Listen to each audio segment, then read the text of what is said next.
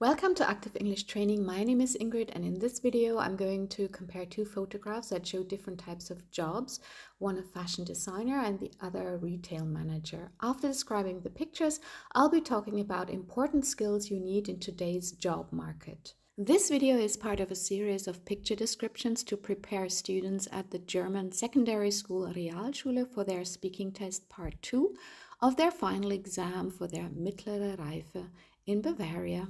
To practice, play the description part of the video 3 times. The first time, just listen and connect the words you hear with the images on the photo. The second and third time, speak along aloud with the video. This speak-along practice will help you activate and expand your vocabulary, which means improving your speaking skills. So, let's get started. In these two photographs, you can see young women working in different jobs, one as a fashion designer and the other as a store manager. The first photograph shows a young fashion designer at work.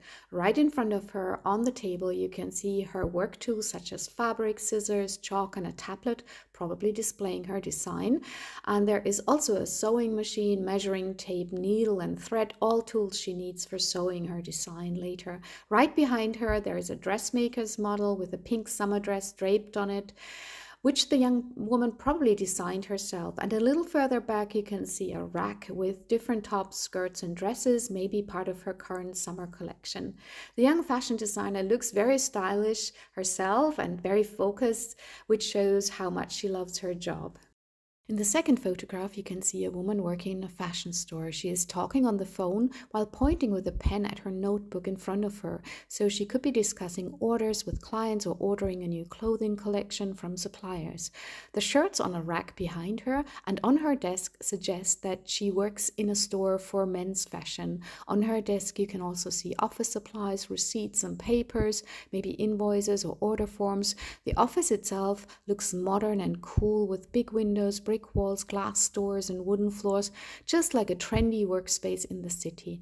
The woman is smiling and engaged in a friendly phone conversation, which shows how much she enjoys her job as a store manager. So both photographs show jobs in the fashion industry, whereas the young fashion designer creates unique designs and new trends.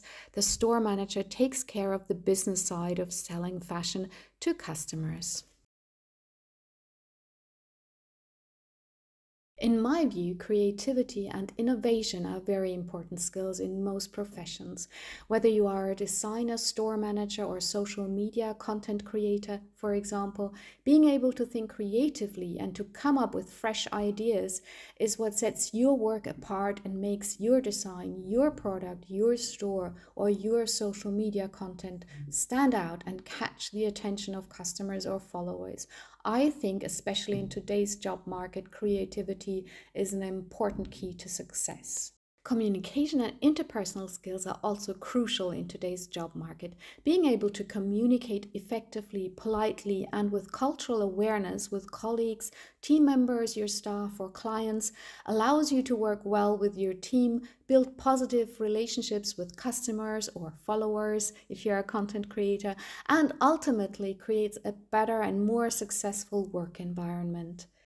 Lastly, organizational and time management skills are also very important in the professional world. Whether you are an independent designer, content creator, manager, employee with a store or company, the ability to plan schedules, meet deadlines, and complete tasks efficiently and effectively is crucial for success in any job.